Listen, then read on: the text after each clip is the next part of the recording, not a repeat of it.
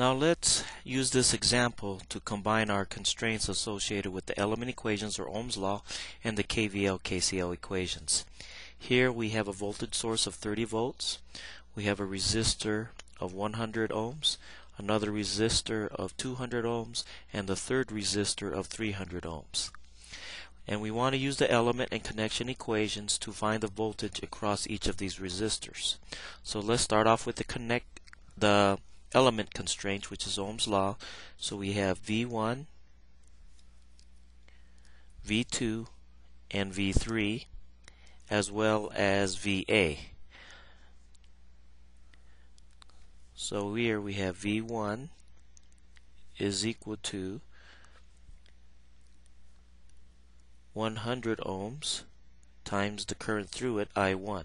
And the first thing you need to do is to label the currents and the polarities associated with this circuit for each of the elements. So here we have I1 pointed in this direction, therefore our polarities is plus and minus, going from left to right in terms of the current direction.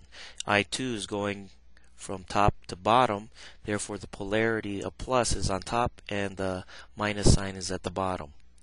And here we have I3 going from basically from left to right, downward, and therefore the polarity is plus on top and the minus is at the bottom. So for V1 we use the Ohm's law, our element constraints, where it's I1 times 100 ohms. V2 is I2 times 200 ohms. V3 is 300 times I3. And then we have VA, which is just a voltage source, which is equal to 30 volts. So that's our element equations. Now we'll have a KCL equation at node A, shown here. KCL equation for node B here. And then we have loop 1 consisting of the VA and V3. So we have a KVL loop, loop 1, and then loop 2, which goes through all three resistors.